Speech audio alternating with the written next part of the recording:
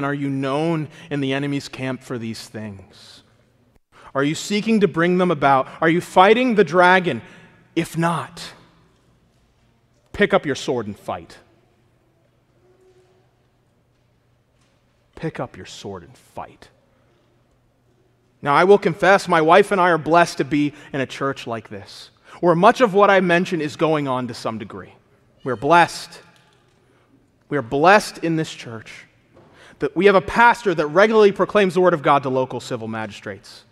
We have a church where many of the children are being raised with an education from a biblical worldview. Many of you are businessmen seeking to honor God with your work.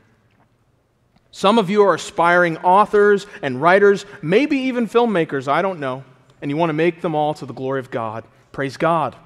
Some of you are abolitionists seeking to get bills passed that have equal protection for the babies in the womb. Praise God. I've spoken with some of you. You lost your previous ministry because you refused to compromise on God's word. I praise God for you. Your church is still open.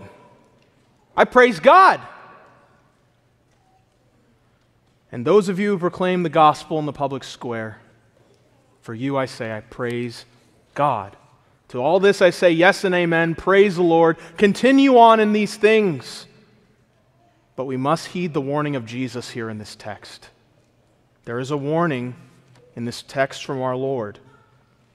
In verse 20. What does he say?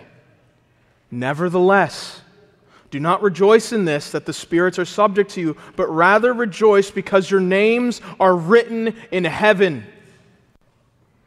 We've looked at fighting the dragon. I want to look at the name of the warrior. The name of the warrior. What is our Lord saying? Do not rejoice in this?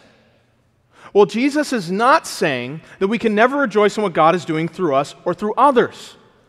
And we know he's not saying that by this very text, but also others. Paul himself commended the works of the churches that he wrote to.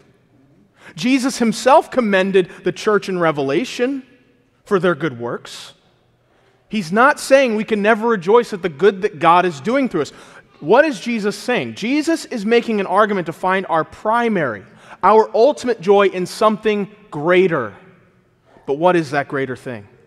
That greater thing is that our names have been written in the Lamb's book of life, and they were written there before the foundation of the world.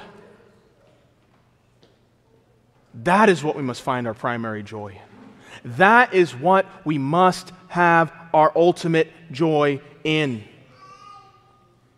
Our joy must come from the fact that Christ has redeemed us more than our usefulness. Our joy must ultimately come from the fact that Christ has redeemed us more than our usefulness. Because if we are not careful, what began as rejoicing in what God has done through us can turn into spiritual pride. We can begin to compare ourselves to others and place our value upon that. Our peace can begin to be determined by the results instead of our position in Christ. Or we can become cold in our service and lacking in zeal. I have 3 examples for these things. One's good, one's mediocre, one's bad. First, the good example. The prophet Jeremiah, the weeping prophet, the one who God told, no one's going to listen to you. Could you imagine if Jeremiah put his ultimate hope in his results? When God himself told him, I'm sending you, no one's going to listen. But Jeremiah knew, as he said, let not the rich man boast in his riches. Let not the strong man boast in his strength. Let him who boasts, boast in the Lord, that he understands and knows me. Jeremiah.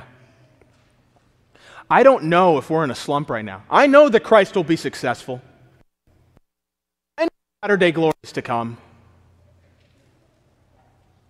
When many will bow the knee to Christ. I know, but in our part in history, we could be in a slump right now.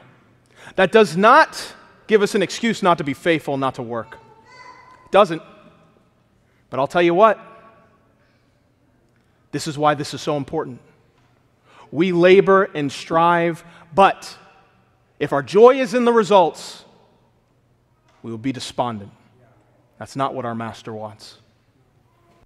Our Master wants us to be faithfully working, and throughout the overwhelming timeline of history, He will be successful, but in our little pocket, if we're in this slump and we don't see many results, Jesus is saying, have joy in your position. Have joy that your name has been written in the Lamb's Book of Life.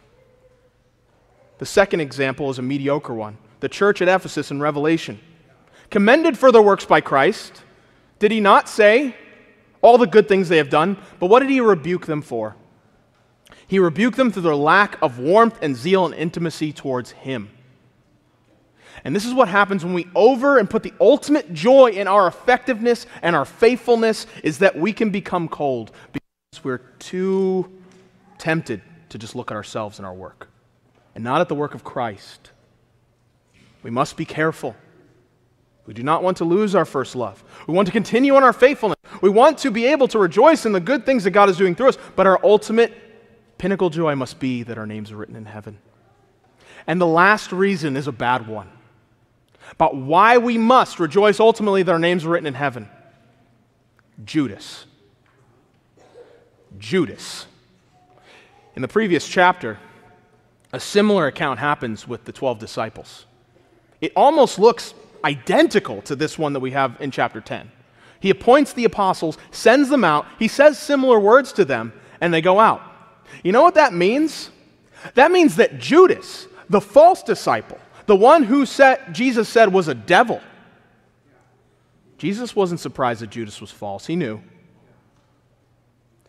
He was casting out devils. He was performing miracles. That's amazing to me. And you want to know the crazy thing is that if he wasn't doing those things, when Jesus says one of you is betraying, it's Judas. He's always been odd. He's always been the odd man out. That's not what happened. He looked just like everybody else. His difference was his name wasn't written in heaven. And he is like those of Matthew 7. He says, Lord, Lord, did I not cast out many demons in your name, do mighty works in your name? Jesus says, I never knew you. You see, God can use a Roman to accomplish His will. He can use an Assyrian to accomplish His will. He can do that. But the people of God have something over the wicked that God chooses to use. They are loved and known by Him in heaven. We must place our ultimate joy in that. Believer, rejoice primarily in where your name is written more than your usefulness. Hey there, I hope you enjoyed that video. If you did, please make sure to like, share, and subscribe so you can get more video content from Twyne&TheVine. And remember, I'd like to hear your thoughts, so please make a comment down below. God bless and catch you next time.